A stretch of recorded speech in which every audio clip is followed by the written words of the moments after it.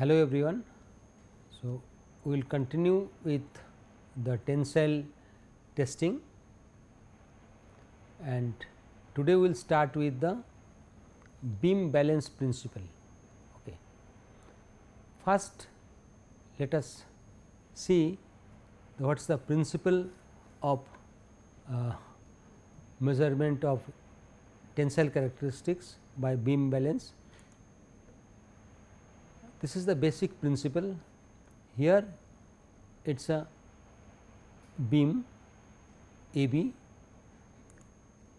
okay, where it is pivoted at point C. Now, if we want to know the force, okay, the load on the specimen P, we can calculate the load on the specimen P by knowing the force applied, downward force applied at point F, F force applied, and if we know the distance. So, BC is the distance from the pivot point to the specimen, and AC is the distance from the pivot point to the force applying point. Okay. So, this is the equation, simple beam balance equation, P multiplied by BC equal to F multiplied by AC. So, the load on the specimen P can be varied, okay, by changing the F. So, this is the load. So, if we change gradually, if we change the load, that means the P value can be changed, so that we can measure the strength, okay, up to the breaking point, or by changing the distance that is distance from the fulcrum point C. So, that loading point, if the load is constant, so either we can change the load F keeping this AC distance fixed, okay, then we can change the load P, or if we can keep the load fixed, okay, F fixed, if we change the distance AC, if we increase the distance AC gradually, then the value of P will increase. So, BC is fixed, BC here it is constant, if we keep constant, if we only increase the AC, then it will increase the value P, and this principle is used in Presley fiber strength tester. Okay. Here in this Presley tester, we test the bundle strength, and the jaw which we have used in stellometer, the same jaw can be used here. Okay. So, the same jaw which we are used, and here it is the point O is the fulcrum point. Okay. So, here we have seen this is the point fulcrum point C, this point is shown here O, and point B, it is nothing but here this is the point B and O, and the point A, here it changes here. So, this is the, and here mass of this is the weight, dead weight, it is fixed, and in this instrument the beam it is little bit inclined, so that the mass slides down gradually, so that the distance OA increases gradually. The beam AB, this is AB is the beam here which is pivoted at O. When B rises, okay, B it is moves up, that means the clamp C also moves up. Okay, this is fixed, this is connected, okay, and this applies the force on the fiber bundle here, because bottom clamp is fixed here, okay, and top clamp is connected with B. So, as the load is sliding down, it is increasing. So, it will apply downward force and this B portion would always like to move upward. So, it will apply force, okay, rise. Initially the beam have a slight inclination, this beam it has slight inclination, so that once this dead weight is released, its tendency is to slide down, okay. So, it is to few degrees. A heavy rolling weight, it is a rolling weight with a roller, when released initially it is fixed, when it is released from the catch, the roller it rolls down to the along the beam. Now, as it is rolling down, the force we have seen the way it is increasing. So, gradually the force applied on the fiber bundle will increase and A dash O increases until the fiber breaks. So, it is a heavy mass. So, the arrangement is such, as soon as the fiber breaks, the design is such, this dead weight with the roller arrangement, it will not move further, it will stop immediately, okay. That is the arrangement. As soon as it breaks, it will fall down and immediately it will break, it will stop, and so as it break occur, the arm AO drops, this AO arm immediately will fall, okay, on this platform, and the brake arrangement stops the carriage instantly. So, why is it required to stop the carriage? Because that otherwise it will give a wrong result, and as we have seen from the earlier equation, this P value, that AC value, when that BC is constant, okay, and this F value is constant, BC constant, F value is constant. So, P is actually is measured by measuring the AC value, okay. So, AC is the indicator of the force applied on the fiber. So, that is why if we see this beam is gauged, this is the distance, but this distance is gauged directly the breaking load value, okay. This is the directly, it is the breaking load value, it is gauged. So, the distance A dash O when it is breaking is measured of breaking force, it is a measure of breaking force A dash O. The scale is directly graduated on the beam, here it is directly graduated in terms of say gram per tex, and the length of fiber bundle here it is 0.464 inch, the 0.464 inch at 0 gauge length. Now, let us see at 0 gauge length. So, this is the clamp,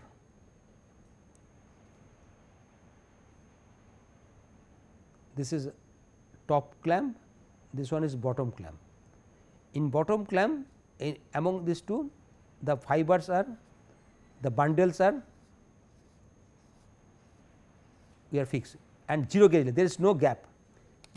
0, it can work in other, say stereometer can work in 3 millimeter gauge length, here gauge length is 0. So, there is no gap. So, the arrangement is that we the fiber bundles are gripped, that is gripped here. Then after that this excess fibers are cut by knife. So, finally, what we get, this is one jaw, this is another jaw, and the fiber bundle is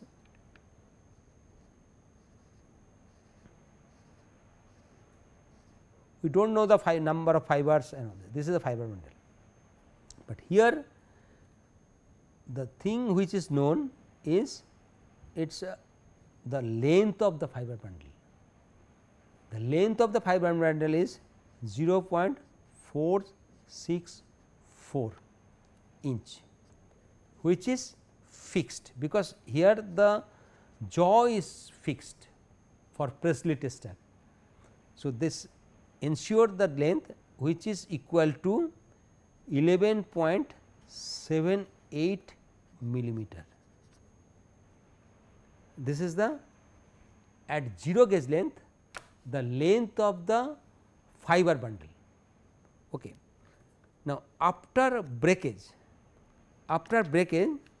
suppose it is breaking at load of say x pound, at x pound it is breaking. After breakage we take out the this jaws. So, this jaw will be like this, after breakage this jaws will be separated, this is top jaw, because fiber bundle has broken and fiber bundle will remain like this. This is at with the top jaw and these fibers at the bottom jaw. Okay. Now we have to take out these fibers, we have to take the mass of these fibers. So, from top jaw we have taken the fibers, we have top jaw we have taken the fibers collected, and bottom jaw we have taken the fibers, taken out the fibers, and we have taken all this fiber. And this the mass of the fiber we have taken as say y milligram. So, this is x pound is the pound force is the force of the bundle, breaking force of the bundle, here it is the y milligram is the mass of the bundle. Okay.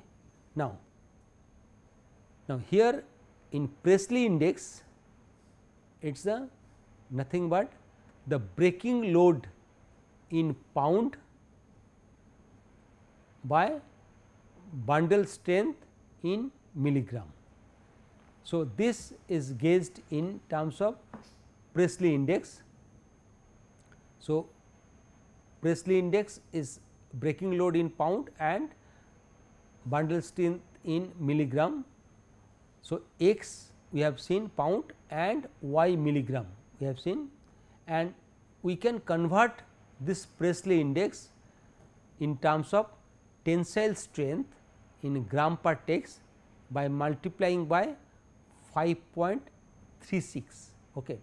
So, Presley index is also it shows the tenacity of fiber bundle, and tensile strength is also it is a gram per text is the tenacity of fiber bundle, but their relationship is 5.36.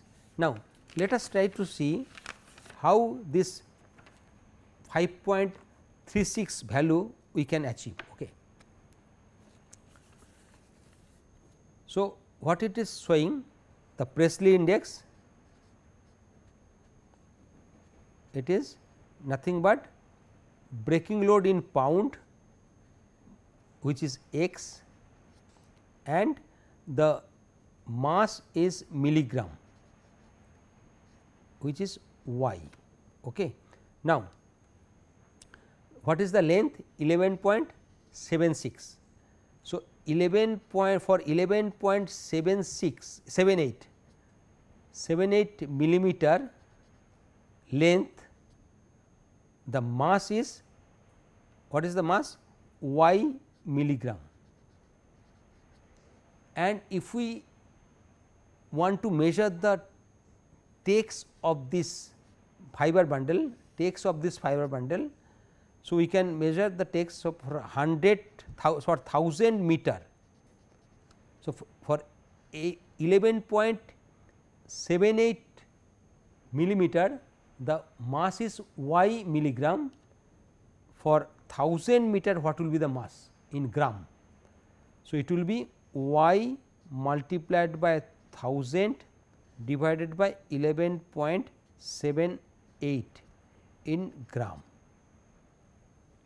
So, this is coming out to be 84.89 multiplied by y gram. Okay. That means, the mass of this material 1000 meter is this much gram, that is this is the takes value. Okay. Now, coming out to be the, now let us see, coming to the stress value, force value, that force is x pound. We have to simply convert the x pound into the gram, that is 453.6 gram force, pound force to gram force. And now, the tenacity in gram per takes will be 450, this multiplied by x pound x, 453.6 multiplied by x divided by 84.89 multiplied by y. That means, x by y actual, it was the Presley index. Now, if we see this value, this is nothing but 5.36 into x by Presley index. So, this is the tenacity.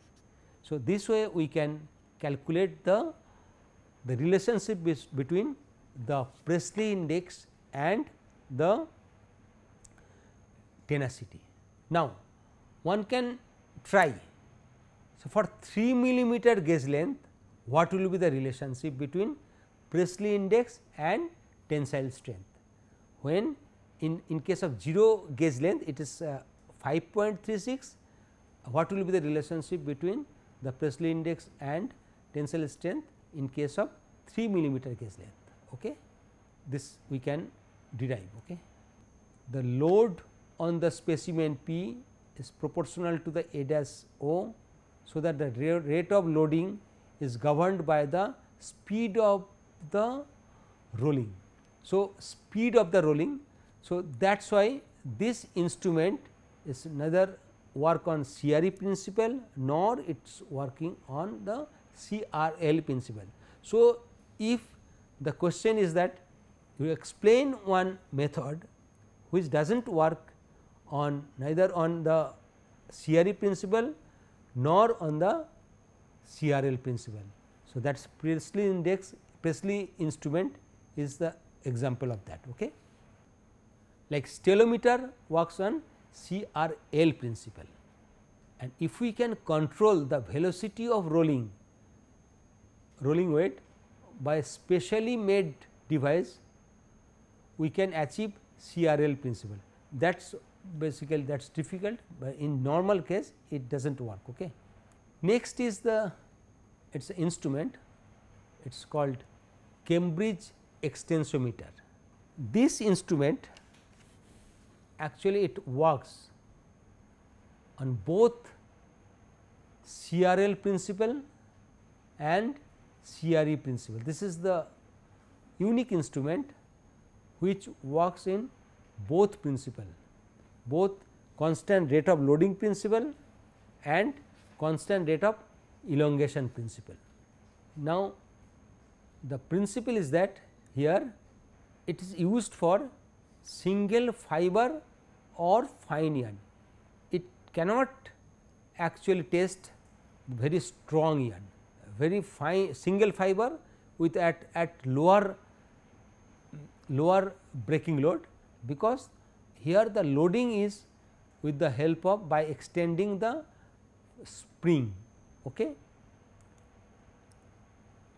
Here S is a helical spring, okay, and force of the in spring we have seen force applied is proportional to the extension. If we increase the extension, then force will increase, okay, and if we increase the extension at a constant rate, the force will increase at constant rate, okay, for spring.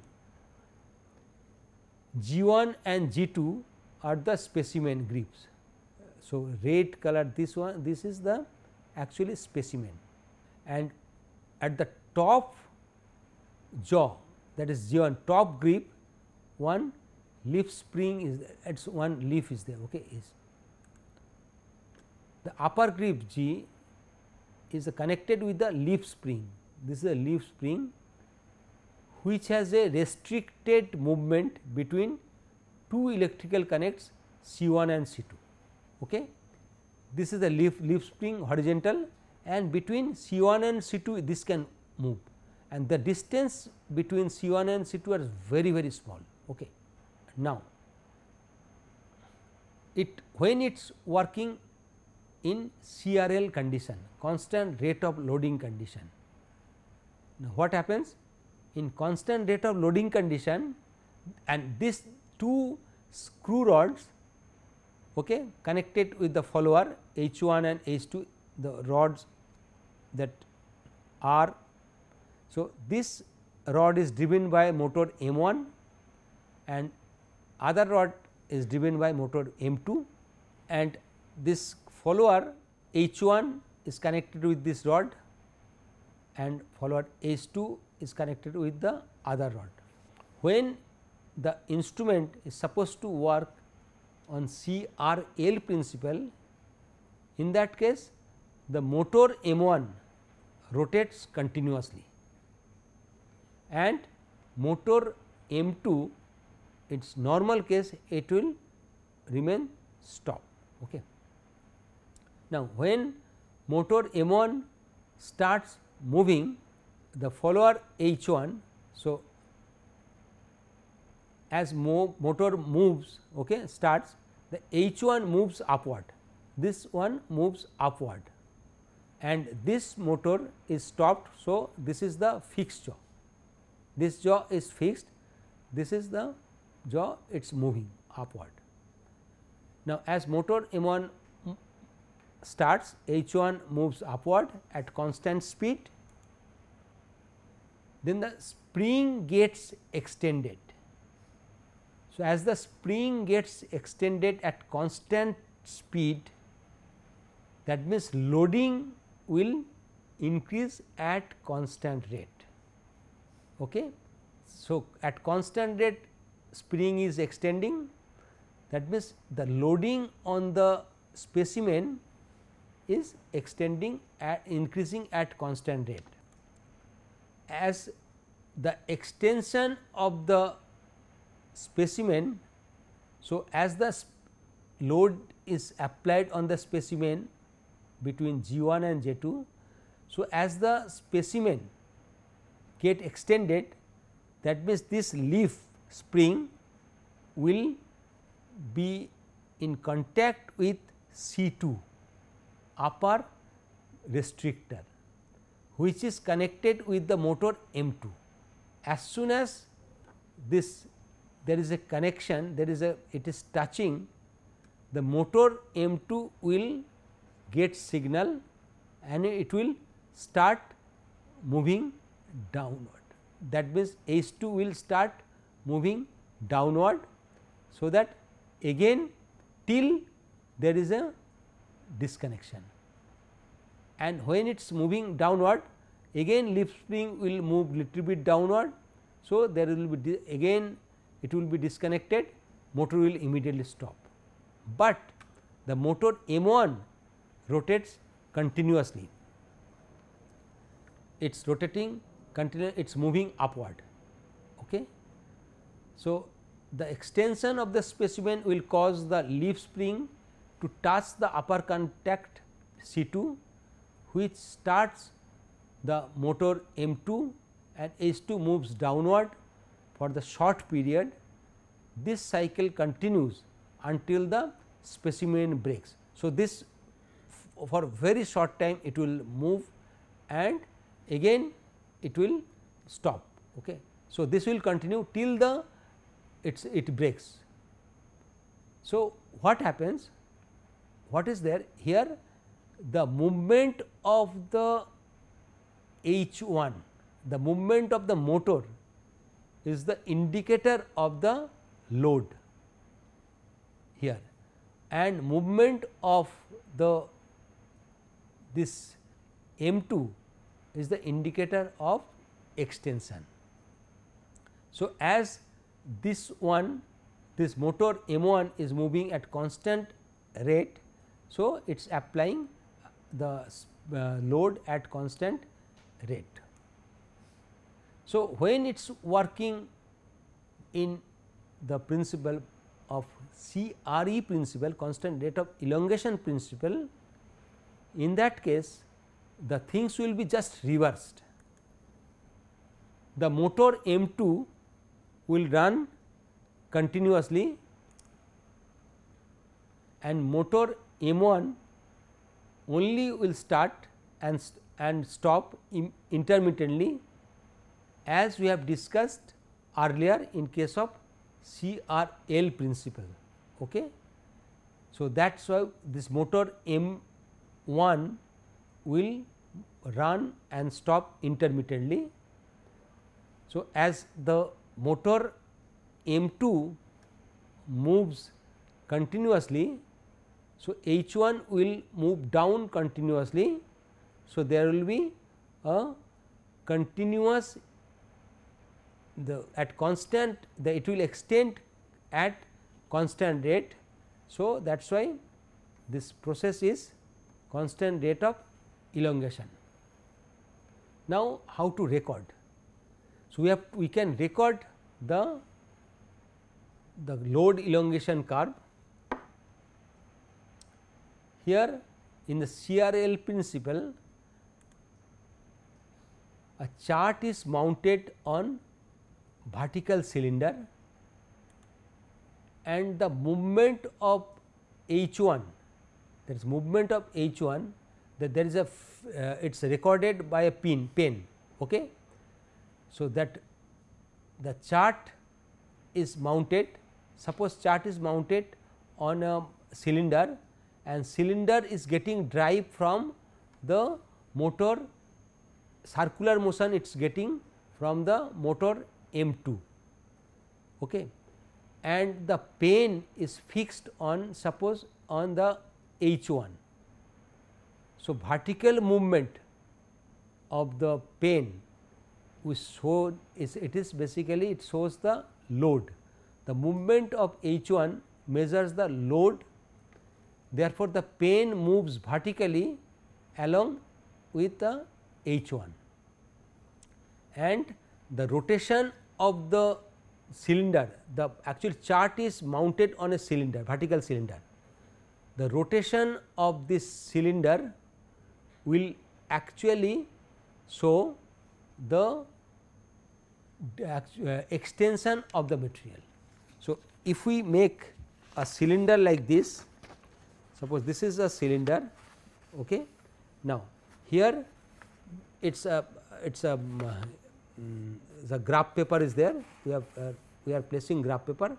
Now, the rotational speed, rotation is getting from by M2, M2 is giving the rotational motion and the vertical motion is given by the M1. So, M2 is moving when there is extension and loading is there when it is a vertical motion. So, ultimately the resultant there will be a total plot of load elongation plot. So, this will give us the load elongation curve for constant rate of loading. the motor M2 which runs only when the specimen is extended is taken up, and also it rotates the chart cylinder. The angular movement of the cylinder being proportional to the extension. And in case of CRE principle, we can similarly we can get plot. Now, the next principle is that constant, that it is a constant rate of, it works on constant rate of loading principle, and this principle is known as inclined plane principle. Okay. The plane dB, okay. What is the plane? This is the dB is the plane. It is tilted by dropping B at a constant rate. So, there is a, we can, it can be dropped at constant rate, and there is a carriage here which is actually responsible for loading. It is a weighted carriage, okay, of mass W. Now, this side, it is a B side, is dropped at constant rate, we can control by say any arrangement like rack pinion arrangement or by screw arrangement. The plane dB is tilted by dropping B at constant rate. So, here if we see the P is the force applied on the material, on specimen, is equal to W is the mass of the carriage. Okay. This is the W mass. So, W sin theta. So, as the sin theta increases, the W, the P will increase for a same mass. So, P is proportional to sin theta here, W is known. So, if we can change the loading, that increase in sin theta at constant rate, then we can achieve the constant rate of loading. So, P is the loading on the load on the specimen.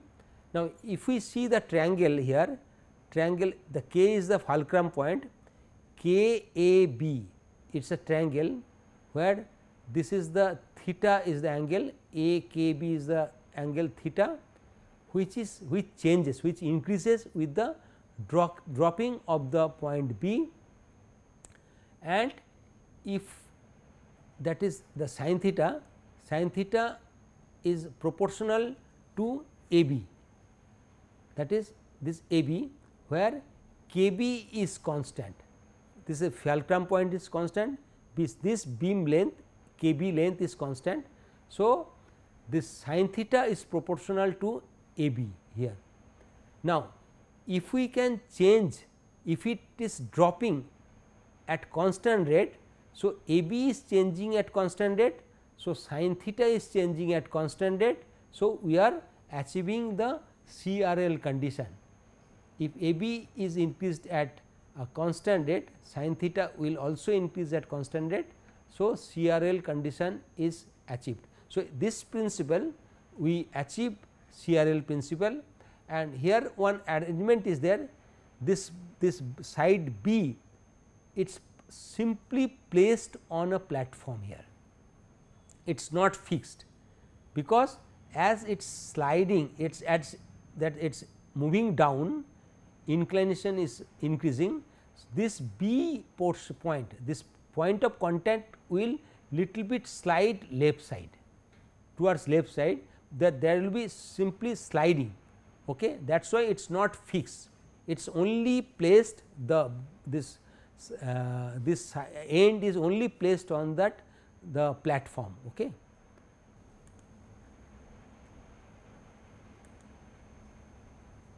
So, sin theta is AB that we have discussed, AB by KB. Now, it is moving down. Now, you can see this is not, this little bit it slides. Okay. It is moving down, and the carriage is little bit coming on the right side, it is getting extended, load is increasing at the constant rate and then it breaks. At that point, as soon as it breaks, we have to stop the machine and then we can calculate the breaking load. Okay. Next principle is that ballistic or impact principle. Here there is a pendulum, okay, and the specimen is connected with jaw 1, J1 and J2. This is the specimen, okay. And after that this pendulum is actually lifted to the horizontal point here and with the height h1, and when it is released, pendulum will actually try to move, okay, to reach to other point. When it is lifted, the potential energy is actually stored here. Then with the and this is the height, it is when with the material, with the specimen attached, it has reached the height up to h2, but otherwise if there is no material, it should reach at the other side. So, the potential energy was the up to the height h1. Okay. So, it measures the work of rupture, okay, what is the work done of the specimen instead of maximum breaking force. So, in this principle we can measure the work of rupture, okay. It does not measure the breaking force. Now, you can see the animation here.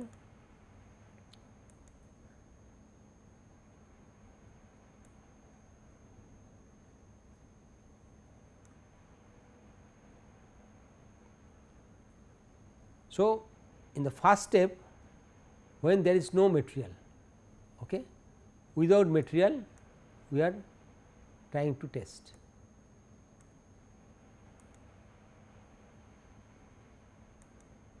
Now, it is coming down,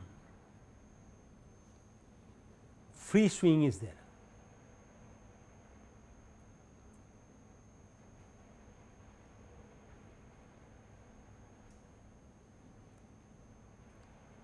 So, the pendulum is swinging, ideally it should swing up to the extreme point. Okay. This is the free swing. Okay. Now,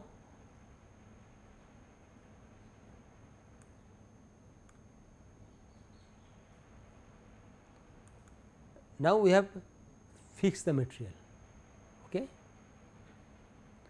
When the specimen is attached to the pendulum and it begins to pull the material for breaking. Okay.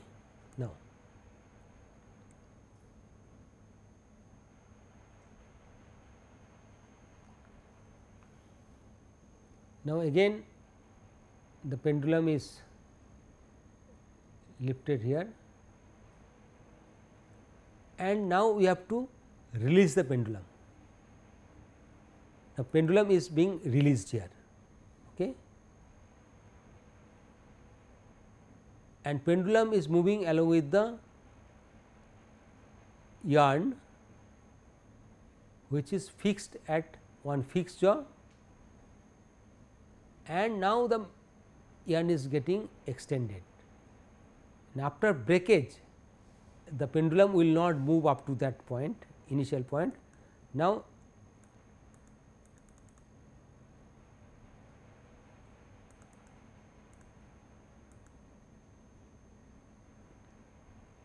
after breakage, the pendulum will not reach up to that point, initial point. It will stop somewhere, and that height is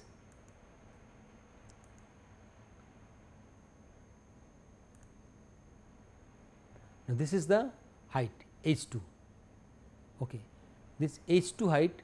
So, now break the specimen at the position which is h1 and that at the position t, point t, and the work of rupture we can calculate the W multiplied by h1 minus h2, that is the work of rupture. What is the work required to rupture the material? Okay. So, initial work was there, initial energy was there, and up to this energy it is going. So, that is why we can calculate the work of rupture. So, the potential energy at point 1 is W h1. So, when pendulum is released, it swings down. When it is nearly vertical, it begins to pull the specimen at 2 point. So, here it will start pulling the material and breaks the specimen, and after breaking it rising to the position of the 3 at the point 3. So, from there we can calculate the work of rupture, and K is known to be the center of percussion. So, this is the K of the pendulum. So, what is the importance of center of percussion is that it is the point where there will not be excess jerk on the other side, on the handle. Like in a cricket bat, the point of percussion is the point where the batsman will feel the least jerk. Okay. So, that is the point here. So, that point it is actually connected, because otherwise pendulum will have different uneven movement. Okay. To eliminate that uneven movement, we have to fix the pendulum at that point. Now, strain gauge principle. The strain gauge principle, here most of the modern machines they work in strain gauge principle. The strain gauge actually here the movement of the other jaw is almost negligible. So, that is why we can term this movement, this actual principle as CRE principle, because whatever movement is there it is negligible. Here it is shown, although it is bent, but this bending is very negligible. Okay. In most of the modern tensile testing machine, they work in this principle. Okay. When the beam bends, okay, this beam bends, it has got 3 layers: layer, upper layer, middle layer, and bottom layer. Okay. For any bending, the top layer gets extended and bottom layer gets contracted, and middle layer there is no change. Okay. So, it remains unchanged. Then how to convert this value? So, here what happened in the top layer and bottom layer, that the resistance wires are fixed. Okay. Now, we want to that the deflection, whatever deflection due to the load we want to measure. So, how to convert this value of change in resistance to the load value? Okay. So, that resistance changes due to the extension and contraction of the resistance. So, this is done by the Wheatstone bridge. 2 resistance wires are placed on upper layer, these are the 2 resistance, and other 2 are on the lower side. Upper surface is 2, lower surface there are 2 resistance, and which forms the Wheatstone bridge with the beam undeflected that is when the beam is not deflected, no voltage across CD, there is no voltage. So, it will not show any voltage, and when a voltage applied across AB. So, across AB the input voltage, so there will not be any output voltage because it's the Wheatstone bridge is balanced. When load is applied, the beam will get deflected and the resistance value will change, okay. And there will be output voltage across CD, and this CD value, this voltage value here is proportional to the load value. Whatever load is applied on the specimen, this will be measured by this application, this output voltage value. Okay. So, the main advantages of this instrument machine is that it is free from inertia. So, we have seen in other machine, other techniques like your pendulum technique or many other technique, the inertia effect is there. This is actually free from inertia, and the deflection of the end of the beam is very small. It is we can neglect that one. Thus, the tester, this is tested under CRE condition. Although there will be deflection, if there is no deflection, the load value cannot be measured, but this deflection is negligible. Okay. And this technique is, this principle is versatile. Here we can test yarn, fiber, fabric at wide speed limit and with wide load range.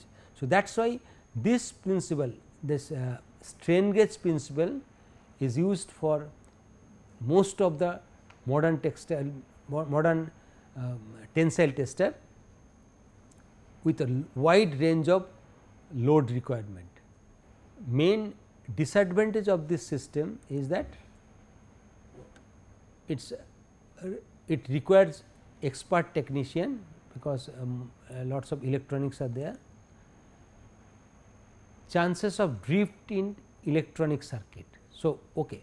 So, after repeated extension, repeated loading, the resistance wears may get extended permanently or contracted. So, that may lead to wrong results. That is why this type of instruments need recalibration with after specific interval, and another disadvantage is that its cost is very high. So, in the next segment we will discuss few other techniques.